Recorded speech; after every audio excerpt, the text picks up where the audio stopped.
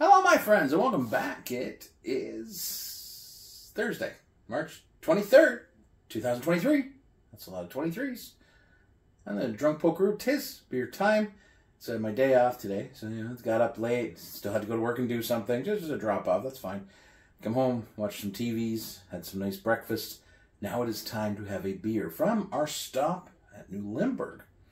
On the second day of Pokerpalooza Quadrilogy comes another Belgian beer, New Limburg Brewing, Dubbel, 7.5%. They make fantastic Belgian style beers. From what I've heard, the food there is amazing too.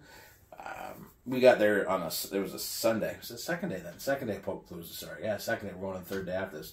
But anyways, we got there and they just to change their schedule. They were still, you could go in and get beer. The kitchen wasn't open. That's fine. We'll go back another time. But they do, like, it's in an old schoolhouse. If you've ever been to New Limburg, like an old, country schoolhouse, like those low brick buildings, I'm guessing from like the 70s.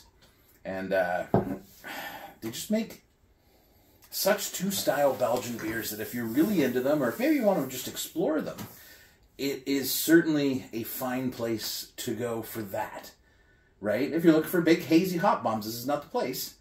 But isn't it nice that we have that? Like, that we have somebody who's like, nah, I found my niche, and this is my niche. And they've been there for quite a few years. So clearly something's working. So I love that. That's good for me, because I like Belgian beers too. And I like being able to get them in Canada and support a fellow Canadian, a fellow Ontarian in their dream of opening a brewery and running a brewery. Let's get into it. Cheers, my friends. This rich, complex beer deserves my attention. Cheers.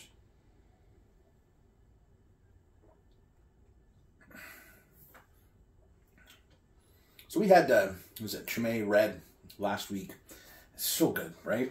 And this is that style. This is full-bodied, big and malty, right? Notes of caramel, plums, raisins, figs. You do get that kind of Belgian candy sugar. You get a bit of spices in there, a little clove in the background.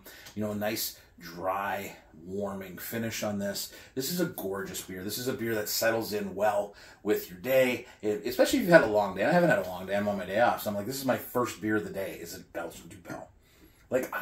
This is the thing. So that one little week, and I mean, again, we're very lucky, and then I never take it for granted, that we get to do these things and have these little things that we can do and we can afford it.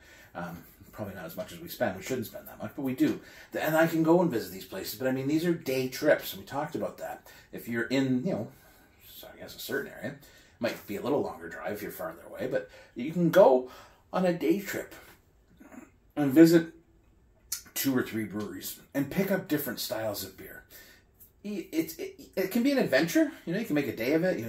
Bring a picnic, or you stop for lunch somewhere, and then you get some beer, and then you get to go home and you get to drink the beer. This is the best part is that week will live on for weeks and weeks after, because I picked up some beers at each place and we get to enjoy them. And it's different styles, man.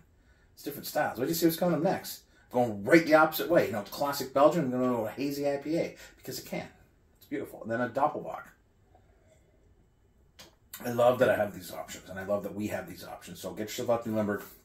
Beautiful, beautiful. Just like, it's so filling and smooth, and just takes me back to what made me love Belgian beers in the first place. Really, really does. New Limburg does them amazing, amazing. Not at a place in Belgium anywhere, man. Cheers. Have a good day.